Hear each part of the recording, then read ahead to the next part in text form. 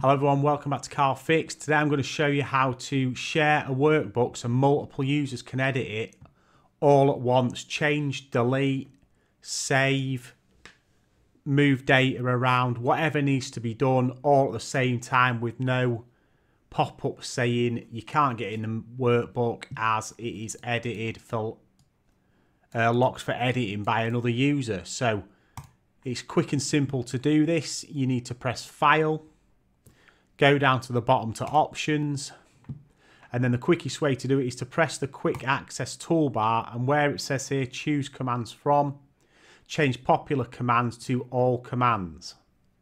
It will load all the different commands, and you want to scroll all the way down to S and find Shared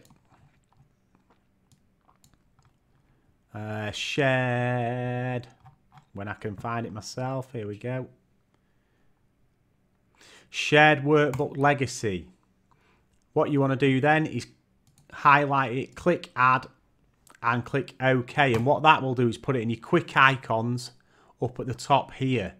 So you can now click the Shared Workbook Legacy icon at the top. It'll tell you who's got it open, but you can then click the tick box here and click OK.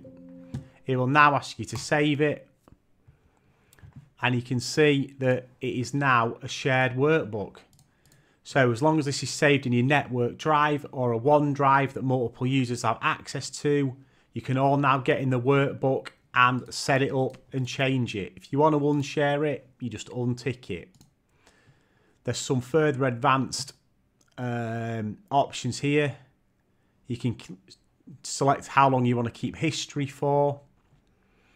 If you want it to automatically save changes or be manually saved by everyone.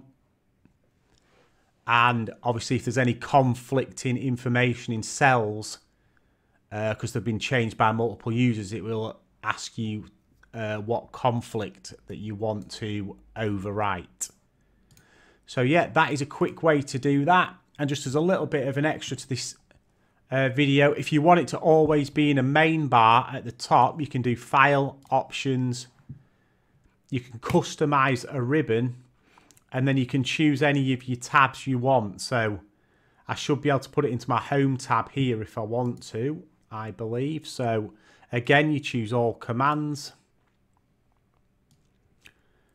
drop down to Shared,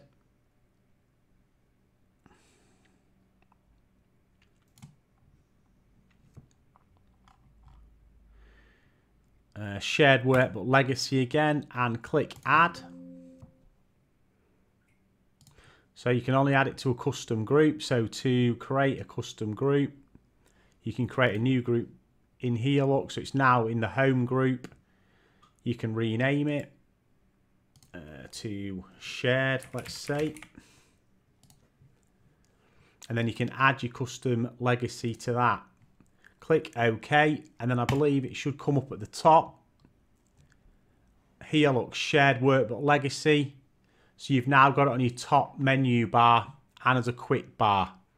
There's a little added tip there if you want it always on show, so it's a lot easier for people to find. But yep, that's how you share a workbook for multiple users in Excel.